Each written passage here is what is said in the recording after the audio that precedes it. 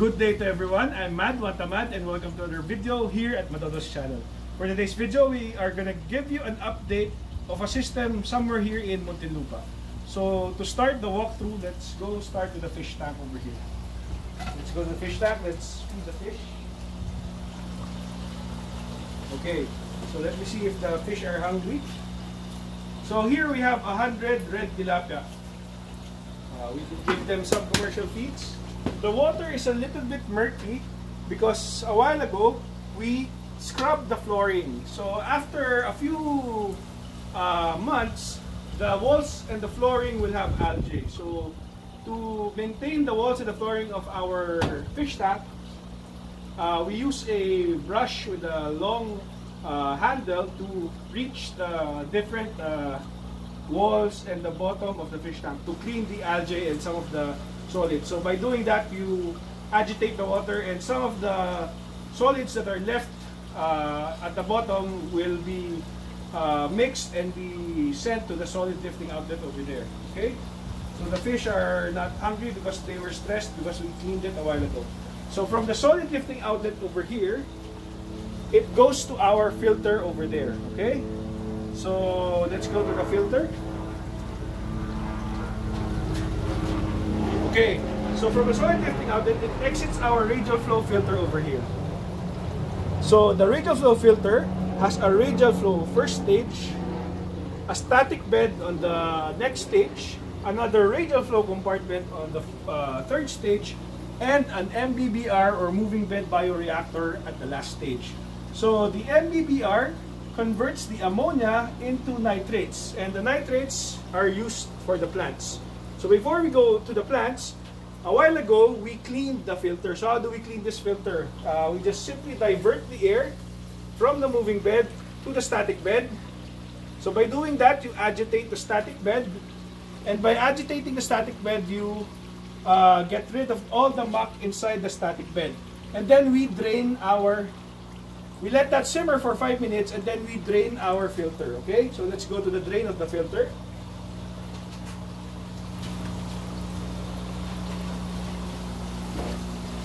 So here is the drain of our filter.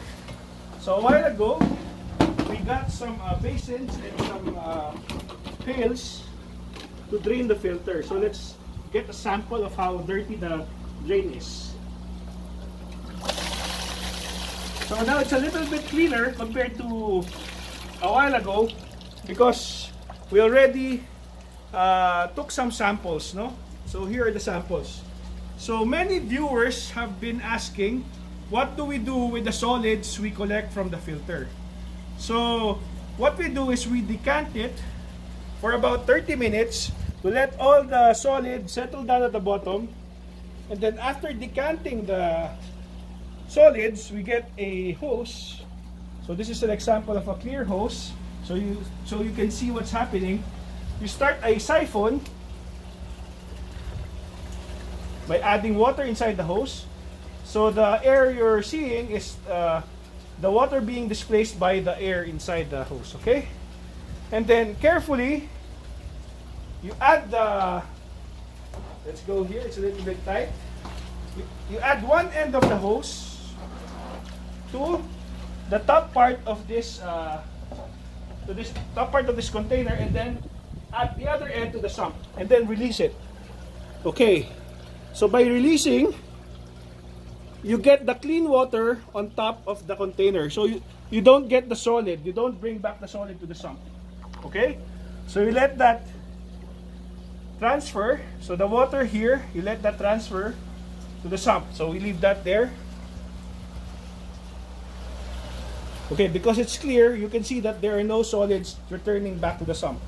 Okay, and then this one you don't put at the bottom, you just put at the mid part of the container. Okay, so again, we don't waste any water in aquaponics. You can decant all the solids and then bring it back to your sump.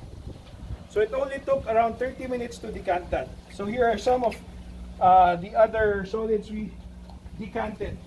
I think we caught an ulang here. So let's see if we can spot the ulang here.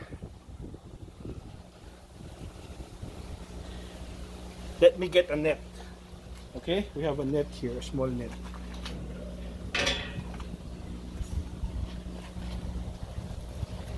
So a lot of you have been asking me how we deal with the excess solids. So we don't waste the excess solids we get from the filter.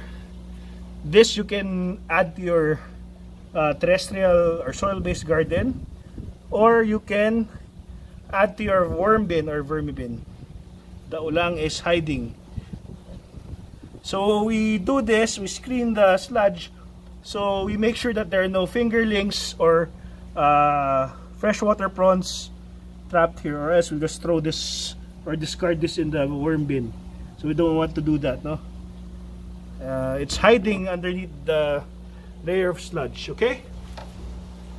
So another maintenance we do for the system is to add organic spray, no? So here's an example of an organic spray they use, no? So this is just a tea bag. So there's the tea bag. The tea bag consists of chili, onions, garlic, and then we add here brown sugar, or you can add molasses if you don't have brown sugar, okay? And then this one we spray at the bottom of the leaves, okay? And 1 drop of dishwashing liquid, okay? Because the leaves are hydrophobic, so you need a drop of soap to make sure that the concoction here attaches or adheres to the leaves, okay? So you just spray some of the leaves that are affected by the pest. You spray underneath the leaves, okay? And then when it rains, if you don't have a rain shelter like this one, of course you have to reapply, okay? So let's place this back here. Then also we do some pruning. So we pruned a while ago. We did some prunings. So pruning helps in the circulation of air underneath your grow bed, and it also removes suckers which which only robs the tomato of nutrients and do not really produce anything, okay? So here we have tomatoes starting. We have flowering branches. We have tomatoes over here and some here. And then we have okra here. They already harvested some of the okra already. And at the far end, I'll just let the cameraman go inside and film the bitter gourd at the far end. So we go inside the back part, where we're not only utilizing the vertical space, we're also utilizing we're not only utilizing the horizontal space, we're also utilizing the vertical space. So you can see a dampalaya there, no? A bitter gourd fruit hanging there. We also have one on the roof over here. So I don't know if the camera can see this one. It's there, no? So we have, I don't know how we can harvest that, no? Maybe we can use a ladder to harvest that, okay? So again, by maintaining or pruning your plants, you get more fruits from less leaves, no? So in aquaponics, we believe that less is more, no? So from this gravel bed, it exits a bell siphon over there. This is the inlet and that's the outlet, and then it goes to the sump over here. So the siphon is already done. The first bucket is already done. This one you can re-siphon, and this one you can re-siphon up to the bottom, or you can just place this one in your soil-based garden, okay? So we'll start another one. So it's very easy to do. Again, to start the next siphon, you get water, you loop the hose, you get water.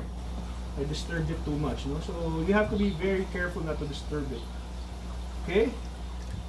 You get water inside the hose, and then you do the step again, no? So you put one end here and one end at the sump, and then you release. Okay, so the siphon started, okay?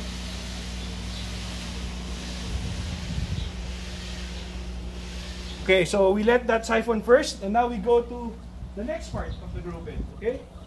So here we have some basil and some new seedlings of lettuce, okay? So they already harvested all the lettuce here, no? So again, to get lettuce every week, what they do is they schedule the seedling, okay? So here we have an empty grow bed. So those are the net pots underneath. So they will be reseeded later. And then this next grow bed already has seeds. So it's already seeded. And then this grow bed is already germinated. So each grow bed is at least 1 week apart. Okay. So 1 week, you start the cycle over there. The next week, you seed this one. And then the next week, you can start growing the seedlings. Okay. And then after 4 weeks, you can harvest this one. Okay. So to recap, again, here we have made 4 grow bed elevated system. We clean the fish tank regularly using a mop. So the tilapia are now surfacing. Can you see the tilapia? The tilapia are now big, no, compared to the last video, no? There's a tilapia over there. These are red tilapia. They ate all the feeds already. No, let's add some more feeds.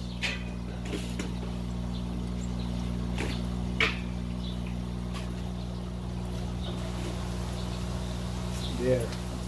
Let's see if they're hungry. Again, we clean the sides of the wall and the bottom using a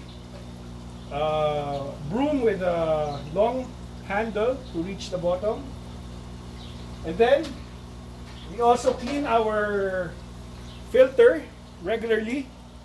And then the sludge we get, we decant using different containers. After decanting, we return the water back to the sump over there. Okay? And then the sludge we get over here, we add to our vermi bin or to our soil-based garden. Okay? And then of course, when you do that properly, you get big fruits, nice heads of lettuce, and nice herbs. Okay? Okay, so if you have questions about aquaponics or urban garden or dealing with your excess sludge in your system, we have our Facebook page, Modular Aquaponics. We also have our YouTube channel, Madodel. Don't forget to like, share, and subscribe, and hit the notification bell. Did you hear that bell? That's that was not added in editing, no?